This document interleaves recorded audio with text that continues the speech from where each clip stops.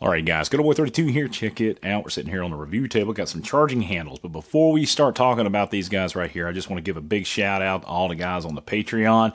Thank you so much for your help, because with the donations from the Patreon guys, we're able to go ahead and pick up some bullets for reloading in an effort, hopefully, to help get that 6 arc where it needs to be. We're almost there, hopefully. Also, if you haven't already done so, subscribe to the channel. We are trying to build this thing up bigger than ever.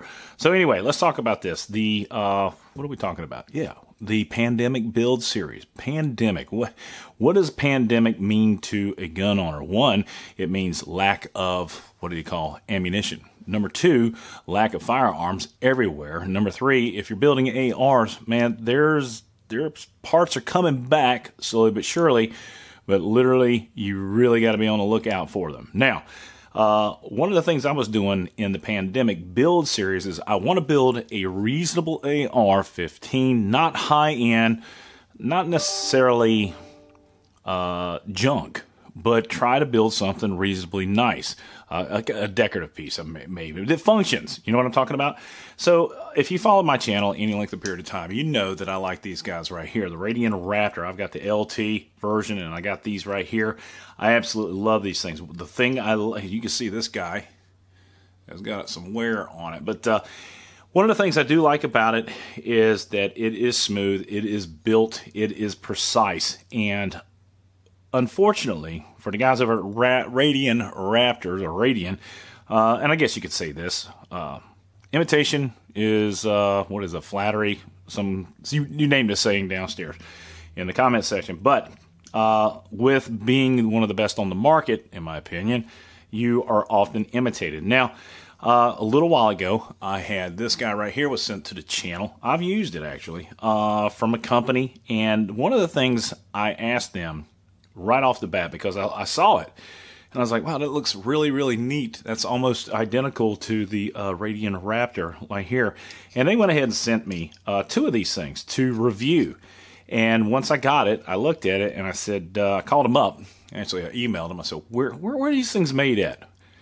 So one of the things when people ask me to review a product, the first thing I'm going to ask them is, where is it made? Now, there's some things out there that are made in China. You're not going to get around it. We don't like to support China, but unfortunately, in where we are in today's society, hell, I'd say 95% of the things that you have, I have, and everything, they're all made in China.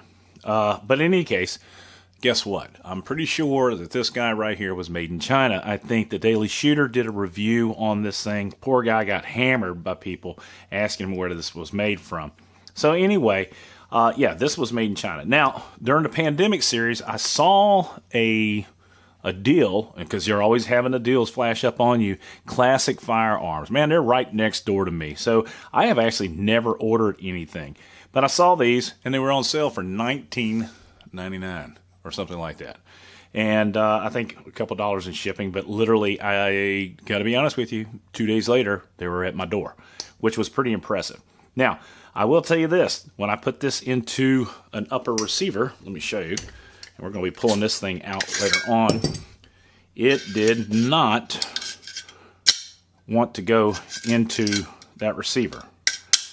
And I had to jam it in there, and I think what was happening, actually, this thing was coming out down here below. Be careful when you're doing that. But anyway, it finally has worn in. This is a brand new stripped up receiver. By the way, we're going to be talking about this handguard here in a little bit, because this is Pandemic Rifle Week. Well, anyway, so here it is. You've got something that was $19. I think these are probably $19 to $36. I can't quite remember it. One of the guys, I believe, you did get it right. I'm not mentioning any manufacturers here. But in any case, the difference here, the stems here are all made of aluminum.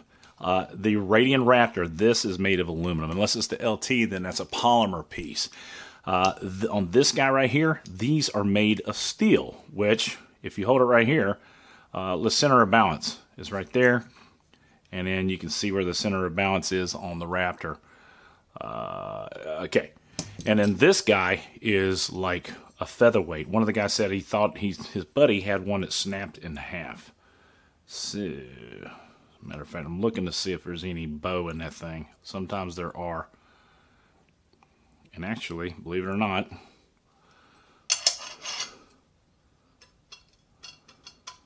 there is. So you can take it on a flat plate like this, and if it rocks back and forth, that means there's a bow in it. If you take this Radiant Raptor, there is no bow in it. And in this guy right here, there's no bow in it. So, yeah, the guy we got from Classic Firearms, she likes to rattle. All right, anyway, so let's look at the weight. We pulled out the old trusty scales here for a reason. First of all, the original deal, the Radiant Raptor. Let's go ahead and weigh that guy. 1.3 ounces. This is the other one that I can't remember who gave it to me. 2.1 ounces. Good grief. All right. Almost a whole ounce more. And then we've got this guy, 1.2 ounces. So this thing is almost a 0.1 ounce less than the Radiant Raptor. So anyway, what's the moral of the story here? You pay and you get something. Yeah, I could take a look at that thing, and I'm not really happy about that. It's so light I can actually bend it back. Hold on. Yep, we just went ahead and bent it back. So the guy who was talking about the thing snapping in half, yeah, that might end up happening to me. So anyway, the Pandemic Rifle Build. This is part 1 or part 2 in the series. We kind of did an intro of it. But charging handles. I got 4 of these things for $80 delivered. So, yeah, be on the lookout. Guys, don't fall for these things. You can see the thickness right here. I will show you what they look like from head to toe. Right there. And my main light here lost the warm lights, I guess. I'm going to have to order a new one. That was $186. You can see how rough the materials are here, and you can see the differences in the actual thickness in the pull areas here and here. Now, one of the other items before we end it, this one you can just you can feel it, Grady. This one, it's it catches. But is this something I'm going to be using on a service rifle? No. Does it serve a purpose? It's okay. Would I rely on it for life or death? No. But then you got the Radiant Raptor, which is smooth as a baby's ass. So anyway, there you go. The real deal, the clone, and the wannabe right there. ScotoBoy32, guys. If y'all thought this was interesting, please let me know and give me a thumbs up. Subscribe if you haven't already done so. Support red, white, and blue. God bless America. God bless those men, women in uniform. 24/7 for our freedom, because freedom is not free. Next up, we're going to talk about what's in this little box right here. Y'all be good. We'll see you tomorrow. Take care.